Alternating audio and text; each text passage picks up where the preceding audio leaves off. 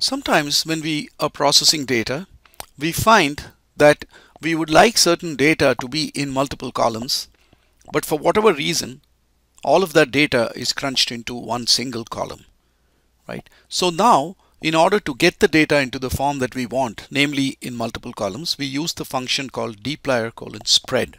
So spread is the function. Now, if you recall, earlier we had used the gather function to take data that was in multiple columns and bring them into one column, gather them up into one column. Here we are looking at the reverse operation, taking data that is in one column and spreading it across multiple columns. Okay, so here we are taking an example of this column called type, okay, and of course the column called count.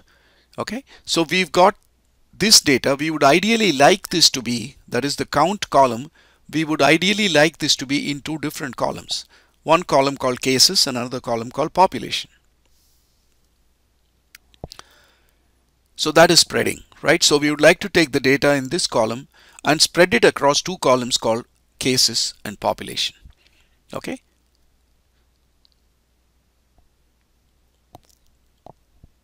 So this is what we have and this is what we want. Right, that is, we want to take the cases 745, 2666, so notice they are all here, and the population values this, etc., they are all here, and the new columns have the name cases and populations. Of course, those column names were derived from the values in this column called type. Okay, so that's really what we are trying to achieve, and of course the name of the function spread is quite intuitive because we are taking the data in this one column and spreading it across two columns.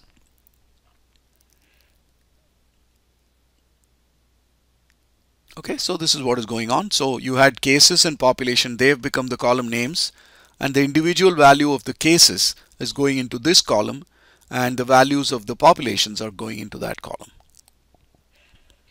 Okay, so you can say spread table2 key equals type value equals count. Okay, so very simple. So you're saying the name of the new columns is going to come from the column called type, and the values for those two new columns are going to come from the column called count, period. Okay, so we can write it like this, or of course we can write it using pipes, which we love so much. So we say table2, pipe it to the function called spread, and because we are piping it, you don't really need to give the name of the table, right? We're just saying spread, and the first argument is implicitly what's coming on the pipe. And then we say key equals type value equals count. As simple as that. Okay, and of course we would prefer this piped version because many times what we're going to do is not just spread the data and then sit idle. We're going to spread the data and then perform some other computations on it. In other words, take the result of this whole expression, pipe it to something, pipe that to something, pipe that to something, and maybe finally pipe that to ggplot to produce a plot, right? So because of that, we prefer to use the piping in performing these kinds of operations. Of course, this is correct. There's nothing wrong with this, right? So if for some reason you want to just create a new table which is in the new form, then you could use this and assign the result to a variable and then save that variable or use that variable in some other form. That is fine too. So both are equally correct, but if you're going to do operations in chain, then piping is better. Okay, so here we've got table 4a, gather. Again, remember in table 4a we had the years 1999, 2000 spread across multiple things.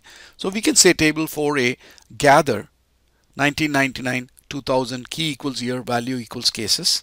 And so then what will happen is the values in the columns 1999 and 2000 will go into one column, right? And of course you can also take table 2 and spread the two things, right? So what you see is that there is a slight asymmetry in how gather and spread are called, right? We would think since they are opposites of each other, they would be highly symmetric, but there is an asymmetry.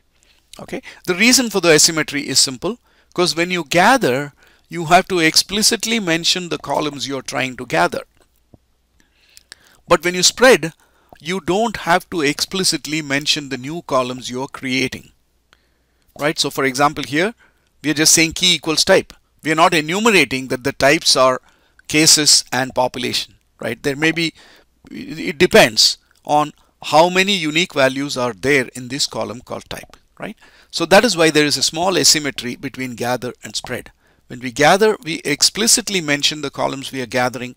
When we spread, we don't have to explicitly mention the resulting spreaded columns. That is why there is an asymmetry that's going on here.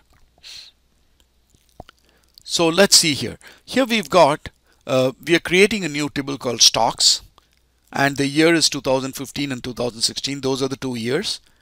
And for each year, we are mentioning the stock price for each of the 2 halves of the year. The first half of 2015, second half of 2015, first half of 2016, second half of 2016.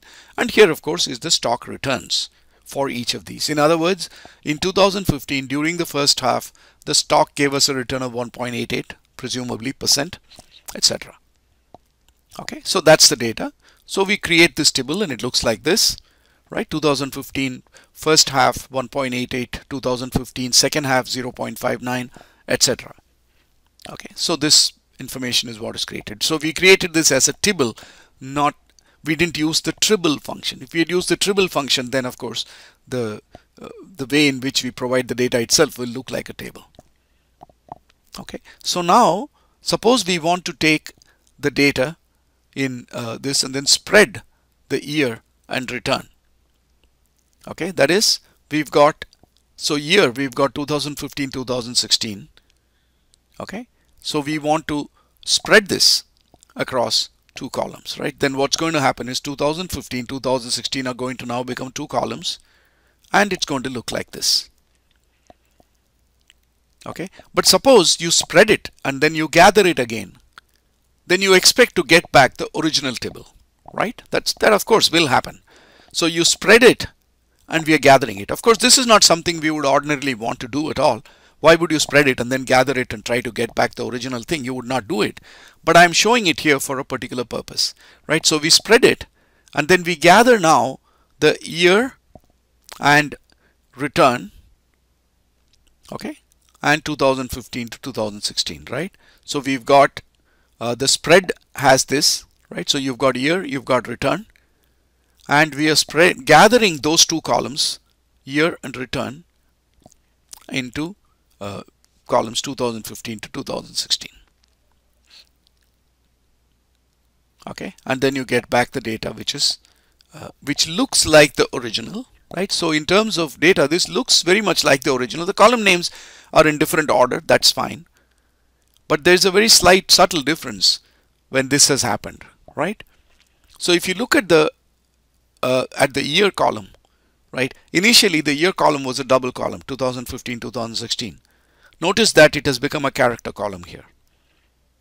Okay, that is because when you did the spreading, the values 2015, 2016 became column names, 2015, 2016, and when they became column names, and then when you regather the column names, when you gather back column names by using gather, the resulting column is always a character column.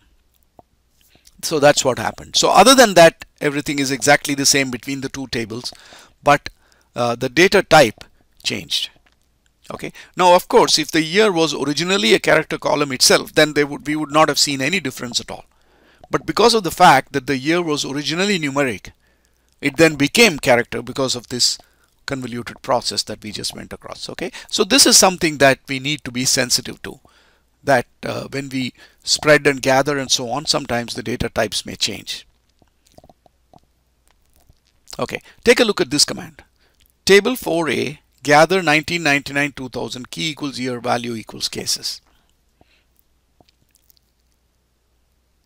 Okay. Now this will produce an error. It says position must be between 0 and n. So why does this code fail? Right. So just take a very close look. This is something I just want to highlight. Right. So when you gathered here 2015, 2016, etc.,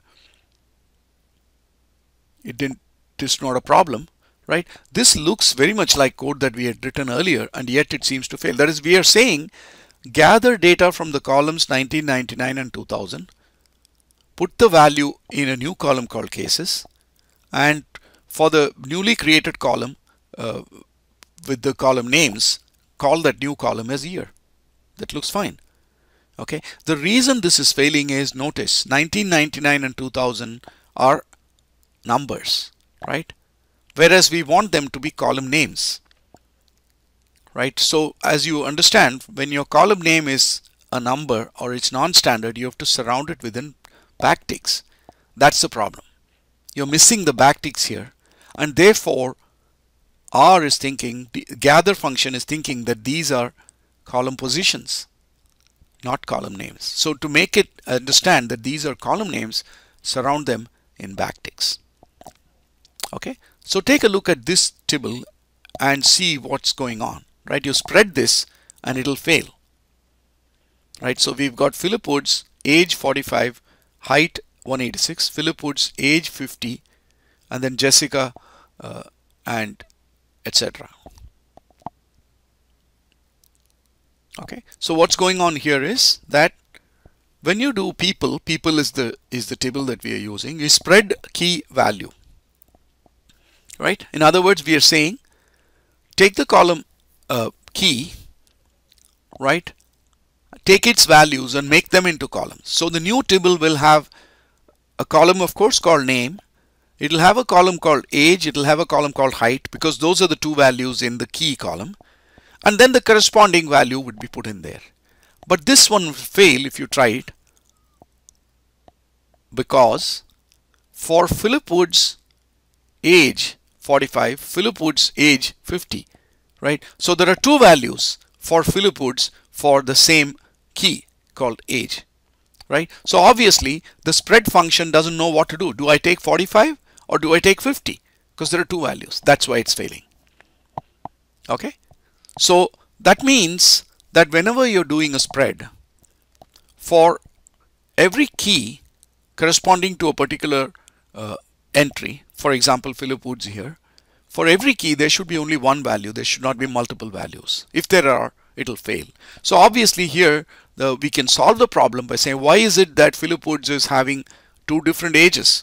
Well, the Philip Woods is having two different ages because these two rows represent data at different points in time. So maybe if we add a column called year, then there won't be a problem, right? So in the year 1990, Philip Woods was 45, and in the year 1995, Philip Woods was 50. Then there's no problem, because now the resulting data set will contain name, year, key, and value, right? So then it won't fail anymore.